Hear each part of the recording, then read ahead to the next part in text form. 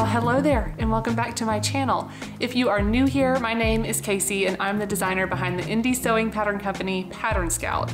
Today I'm going to be switching things up a little bit. Instead of sewing a garment for myself, I'm actually going to be making a garment for my dog, Huxley.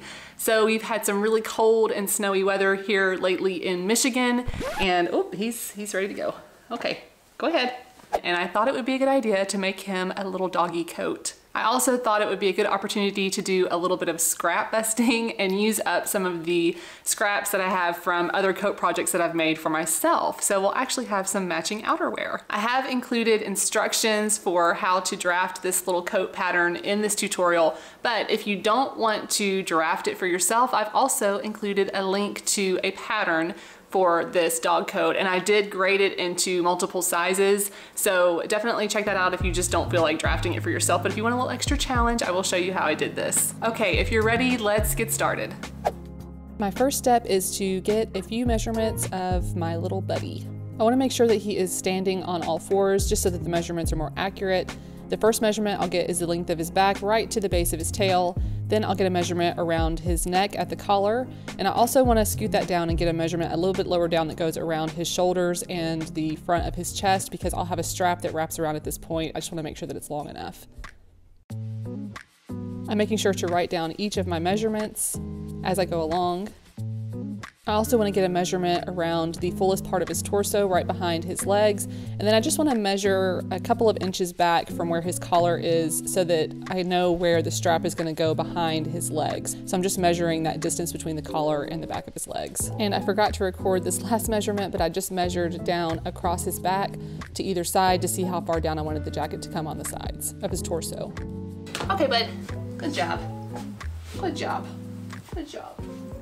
Once I have all of my measurements recorded, I'm ready to start drafting this coat. And I'll only be drafting half of the coat because I will be cutting this on the fold. So I'll draw a rectangle that is 12 inches long, which is Hux's back length. And then the depth of the rectangle is gonna be half of the across back measurement. So for Hux, that ended up being 5 1/4 inches. Next, I'll draft the strap that will go around Huxley's torso. And this strap is going to be the shoulder depth distance that I measured from his collar to the back of his leg. The length will be his torso circumference divided by 2. And then the width of the strap is just going to be 2 inches, and this is just a measurement that I decided to make it. I also need to draft a strap for the front of the jacket, so I'm just creating an extension that will be half of the neck circumference when included with the top of the jacket, and then at the bottom it also needs to be long enough to cover the front of his chest. So my extension ended up being 3.5 inches. Once all of these shapes are combined, we have the framework for our coat. The only thing that I want to do next is just to lengthen the straps on the bottom and the front for a little bit of extra overlap by 3 inches each, and then I just want to curve all of these corners so that they're a little bit easier to sew a binding on once I finish the coat. And then this will just be cut on the fold, and that's our pattern. This coat will have 2 layers, an exterior layer and a lining layer, and I'm cutting the exterior layer first out of some ripstop nylon that I had left over from my puffy coat project. So now Huxley and I will have matching coats for winter, and I'm using my rotary cutter for this because it just makes it a little bit easier. And like I said, I'm cutting this on the fold so that when I open this up, I will have the basic outline of his jacket. For the lining, I'm using this Sherpa fleece fabric that I had left over from my teddy fleece jacket project. And I'm just using that exterior piece that I just cut as my pattern piece for this Sherpa fabric, and I'm cutting the Sherpa on a single layer just because it's so bulky. I want to make sure that I flip this over so that I have wrong sides together, and so right sides are facing out on both the front and the back. And I'm going to pin this together all the way around and then take this over to the serger and connect these 2 pieces all the way around the perimeter and neaten the edges. So when I cut this, I wasn't being too precious about getting it just right on the Sherpa fabric because I knew I was going to be trimming this with my serger. And if you're not using a serger, you may want to be a little bit more neat about this and maybe use a zigzag stitch or even a straight stitch on your sewing machine to connect the 2 pieces around this perimeter. And when I get to these tight corners, I'm just taking my time and rotating the pieces under the serger blade to make sure that it's a neat edge. Once I have these 2 pieces connected, I just want to find the center of the coat. So I'm folding this in half lengthwise and widthwise, and I will draw lines with my Choco liner to start setting the framework for my quilting lines. I'm also going to mark 2 notches on each of these lines that are all equally distant from the center, and I will use these as the starting point for my 45-degree angle quilting lines. And it took me a minute to get these lines drawn on here straight because this is so plush with that fleece lining.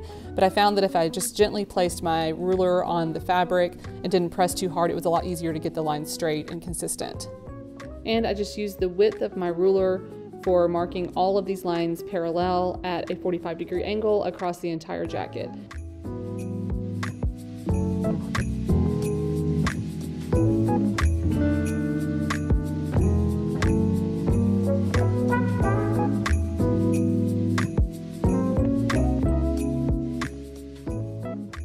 For my quilting lines, I'm going to be using this contrast orange thread because I thought it looked really nice against the olive green nylon. And I'll also be using a microtex needle, which is really nice to sew through nylon with because it's really sharp and it helps kind of prevent things from snagging.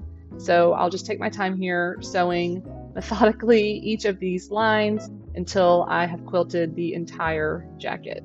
Once I have sewn all of these diagonal lines in one direction, I'm going to do the same exact procedure to sew the lines in the opposite direction, creating a diamond grid pattern on this coat with quilt lines.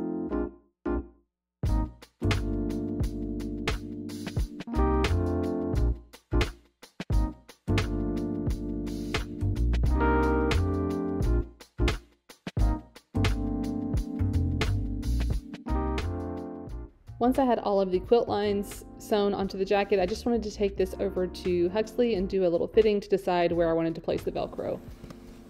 Okay, yeah, so I think I'm gonna do this kind of like up here, a little high. Max, work with me here, bud. Yeah, I'll just put a little hole right there. This will go under here. I feel like the back is a little loose, but it might be okay. I'll wait until I get the Velcro on to see what to do next. Okay. I had this little cotton bag that a sheet set came in that happened to have just the right amount of Velcro for my project. And I also wanted to use a little bit of the fabric to create a little placket for a buttonhole that I wanted to put in the top of the jacket for Huxley's leash D-ring to go through. So I just cut a little rectangle and interfaced that with some pretty heavy duty interfacing. And then I pinned that to the center top of the jacket and just sewed around the perimeter to adhere it here.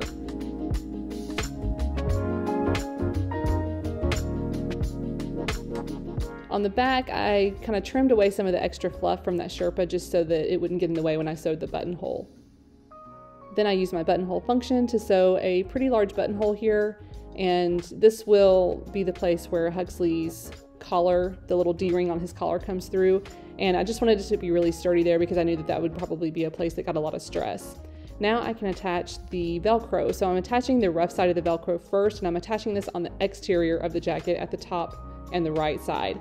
Then I'll attach the softer portion of the Velcro on the opposite side, also at the top right side. And you can see this is very sticky Velcro, which is great. So once I got that pinned, I'm just going to sew around the perimeter of all of those Velcro pieces. I'll use the rest of this little cotton bag to create my bias binding for the perimeter of the jacket. And I'm just lining it up on my cutting board and cutting it at an angle to get it started so that I can cut these strips on the bias. And once I get that 45-degree angle cut, I'm going to line this up straight and cut several strips that are 2 inches wide, again on the bias. And cutting these strips on the bias is going to make them a little bit stretchy so that they are easier to form around the curves of this jacket. So to connect the pieces together, I'm going to take 2 pieces of the bias tape, and they have the angled edges here. I'm going to align these at a 90-degree angle and sew them together at a 45-degree angle so that once I open them up, I have a long strip. So I've connected several strips together just like this. Now I just want to press those seams open where I connected all the pieces together. And then I'll go through and trim the edges just to make sure that the edges are nice and straight so that those little seams aren't hanging off the edge. I want to make sure that I have enough to wrap around the entire perimeter, and here I didn't, so I just had to add a couple more pieces. So I did that, and now I am ready to start making my bias tape. I usually use this little bias tape maker, but because my bias tape is a little bit too wide for this, I'm just going to do this manually. So I'm folding the edges of this bias tape in toward the center, and I'll do that along the entire length. And then once I have that folded in, I will fold this in half so that those folded edges are now concealed within the bias tape. I also really like to stretch my bias tape. So to do this, I'm gonna mist the bias tape with this little misting bottle, which I absolutely love, with some water. My steam function on my iron is a little bit crazy and really frustrates me, so I never use it. Anyhow, I've misted this bias tape with water, and I'm going to iron it and stretch it while I'm ironing it. And this is gonna make my bias tape installation much smoother, which seems a little counterintuitive, but trust me, it works like a charm. So I'm gonna unfold the bias tape and align it with the edge of the jacket at the perimeter, and I'm gonna sew along the entire perimeter with the bias tape right sides together to the jacket, right in that fold that I created when I folded the bias tape. So I'm using that fold as my seam allowance, essentially. I'll continue working my way around the jacket, and if I get to some curves that are really tight and hard to get around, I might snip into the bias tape just a little bit to help me work around that curve. But generally, I was able to get around this okay. I just had to kind of take my time and slowly lift and lower the presser foot, work my way around, kind of try to guide it in place. So once I have this sewn to one side of the jacket, I'm going to fold the bias tape to the other side, to the lining side, making sure to maintain that fold that I have in the other side of the jacket so I'll have a nice neat finish. And I'm going to top stitch all the way around the perimeter from the exterior side of the jacket, making sure that I'm catching that fold on the lining side of the jacket when I do this. So I'm just using my fingers to kind of feel around for that. So now you can see that I've got this bias tape attached all the way around the perimeter, and it's just a really nice little contrast. So now I'm almost done. I just have to cut open my buttonhole for Huxley's collar D-ring, and I'm using my buttonhole chisel here to cut open a little slit. And I did this a little bit wide so that it would be easier to get the D-ring through this little hole. So I've just cut out a little sliver of the fabric here. And this is done, and it's ready to be worn by my little sweet baby boy.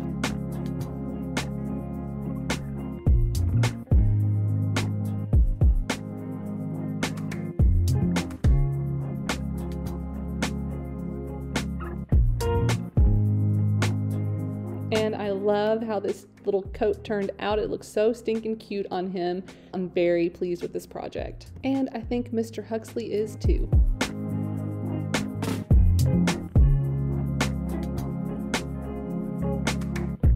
Thank you so much for watching, and if you enjoyed this video, be sure to subscribe to the channel and hit that little bell icon. That way you'll be notified when I release new videos in the future.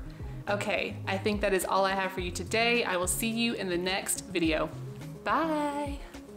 Huxley has had a few cameos in most of my videos. He's usually pretty close by whenever I am working on tutorials, and I have to tell you, my husband is usually pretty offended that people do not comment on how adorable Huxley is. You wanna be on the YouTube channel? Yeah, let's get in there. I don't even know what to say now. I've got a dog in my arms.